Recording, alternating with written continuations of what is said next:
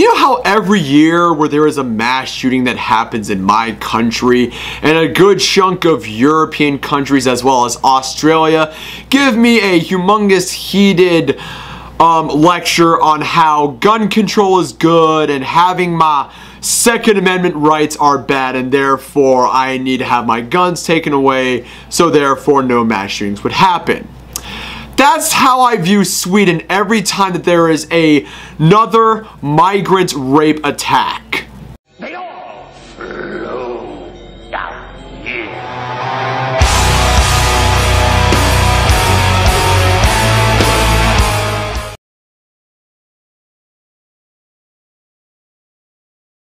What is up, everybody? This is Atticus, the Death Meddler, and for this video, I'm going to be talking about the recent stir that my current president, Donald J. Literally Hitler Trump, said when he visited my state of Florida. He was mostly talking to his supporters that voted for him, stating that we need to protect our borders, we need to protect our ways of life, we need strict immigration policies, and thank you for supporting me. And there's like no stranger in fact that he has kept a lot of his promises, though his temporary Muslim ban was pissing off a lot of people. But I will go into more details on why that I support on that temp ban, but there are some downsides to that ban as well. But I'm going to be mostly talking about what he said, which is this video right here. We've got to keep our country safe. You look at what's happening in Germany. You look at what's happening last night in Sweden. Sweden. Who would believe this? Sweden. They took in large numbers. They're having problems like they never thought possible. You look at what's happening in Brussels. You look at what's happening all over the world. Take a look at Nice. Now, he said some stuff about Sweden, and I will admit that he said that there was like a terrorist attack in Sweden, and I will have to admit with these people that made these tweets, which I will show right now.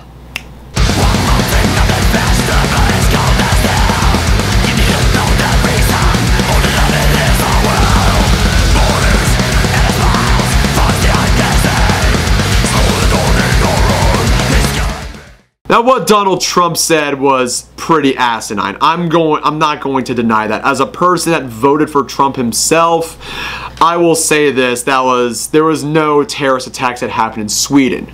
But that does not mean that what Trump said was wrong, because Sweden has been in the shitter for a while now.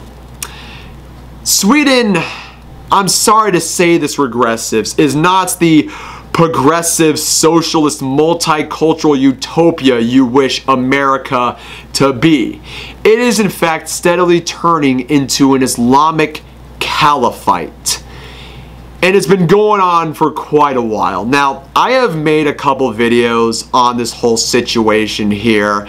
I've mentioned this in earlier videos, but I've really never made any video in where I talked more about this incident. But I feel as if that I really need to talk about this, and I feel that this really needs to be addressed. And I feel that Donald Trump really needs to talk more about Sweden. Now, why did he talk about Sweden? Why am I talking about Sweden? And what is going on in Sweden? If you have remembered in one of my videos, mostly my video on Roger Tolgren, the moocher metalhead in Sweden that basically said, oh, I have a handicap, which means that I listen to metal, which is a mental retardation, which I thought was fucking stupid, but that's off the topic. Sweden has been doing an open border policy that has pretty much let in the entire third world into its borders, whether it be from countries like Somalia, Afghanistan, Pakistan, Iraq, and Syria and Lebanon. Good chunk of all those people coming from those countries are pouring into Sweden. And what have they brought with them? They have brought in with them a lot of fucked up shit. If you all remembered what happened at Germany last year with the mass molestations and rapes that have gone on in Germany, the terrorist attacks that happened in Brussels and in France, there's currently a migrant riot going on in Paris, France right now, which is absolutely fucked up. But I'm mostly going to be talking about Sweden. Now, it is no stranger that Sweden is pretty much the rape capital of Europe as of right now. I can just state with some articles if you don't believe me. Like, for instance, there was a wheelchair-bound woman gang raped in a refugee center after asking to use a toilet. Still not convinced? How about this one? Sweden covering up migrant rape and violent crime for the sake of humanitarianism. They are deliberately covering up these migrant rape attacks and stuff, which I feel is just absolutely insane and asinine. And I'm not done with this yet. Gang rape arrests 2 Afghan migrants revealed as those arrested over horrific 3-hour rape streams on Facebook Live in Sweden. This is stuff that's actually happening in Sweden. There are stats in Sweden that is off the charts. America is dwarfs that, and you all think, oh, America has the biggest rape culture ever. The fact that Sweden is importing all of these people to their country all in the name of political correctness, multiculturalism, and diversity. They're thinking, oh, it's gonna be one great thing. No, you are seeing all these mass rapes going on, and it's counterproductive. It hurts the people that already live there. Not to mention, there are 55 no-safe zones across in Sweden. Recently, there is a mass riot attack going on in Malmö. How come it's a problem to film here? I don't want to be filmed. I know, but why? What's the why? I just don't want to. Spawn, you know. But why? Let me see. Let me see. I'm not filming anything. Look. Show me what you got. Let go of me. Show me what you got. Show me. Show me your phone. Let go. I'll show you. I don't want your phone. Show me. Let go now.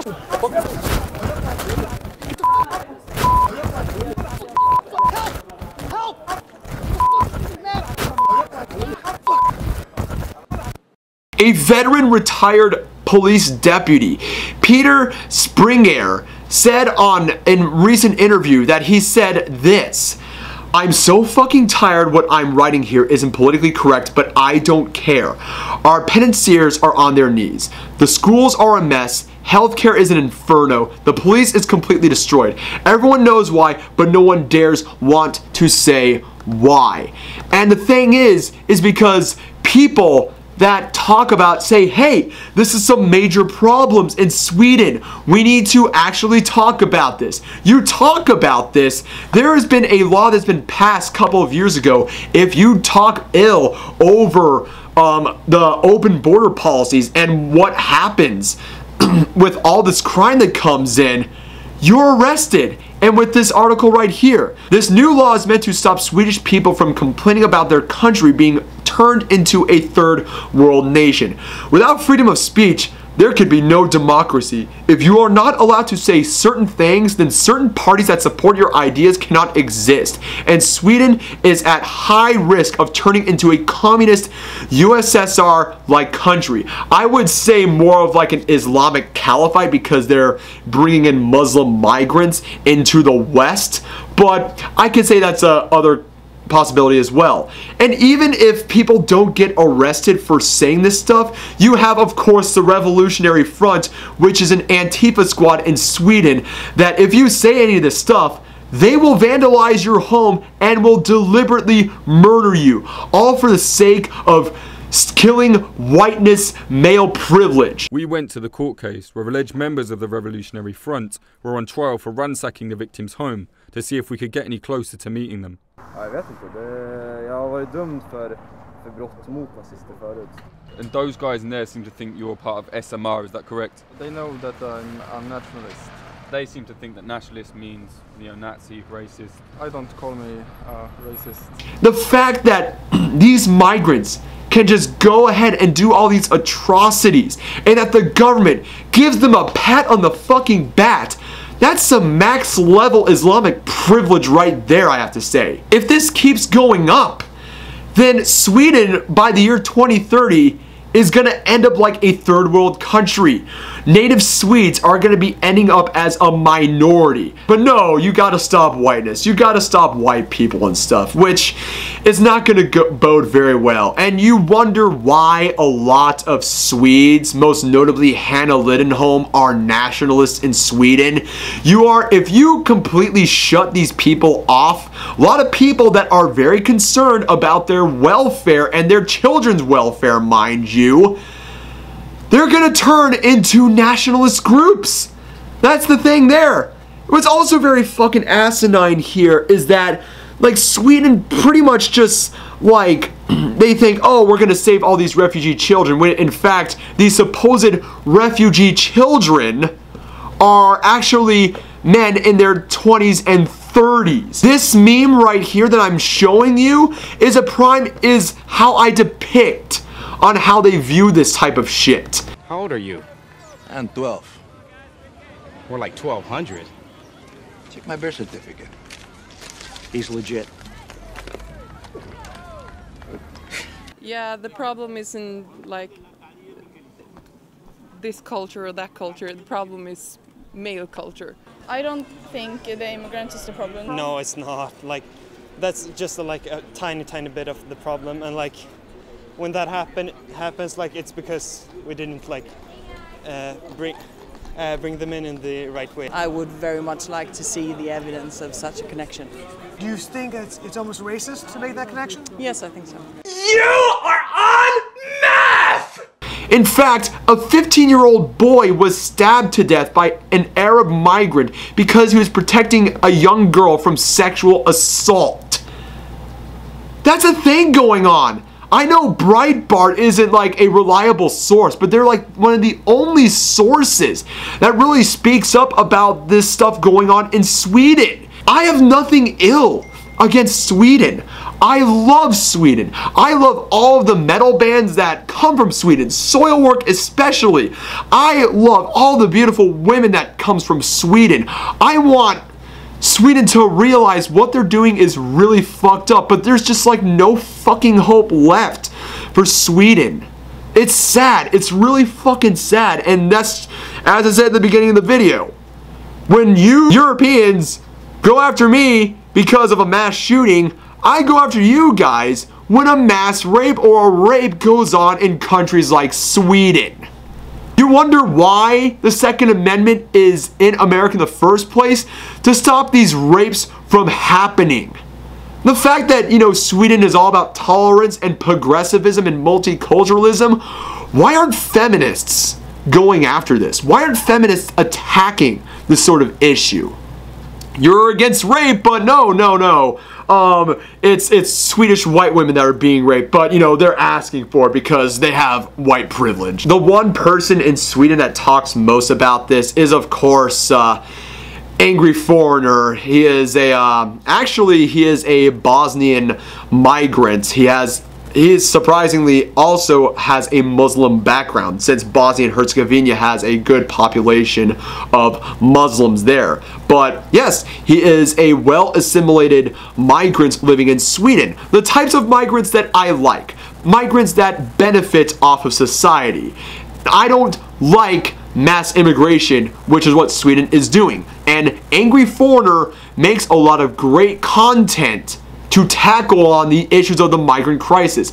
I'm still surprised that he has not been arrested for this, as well as having the Revolutionary Front go after his ass. But I guess it's the privilege of being a Bosnian migrant or so. But if you want to check out Angry Foreigner's content, it is down in the description below. He makes some really good content. I mentioned him when he made a video against Paul Joseph Watson. But yeah, Angry Foreigner does a lot of great content over this issue, and I highly recommend you check out his content. This is just the thing.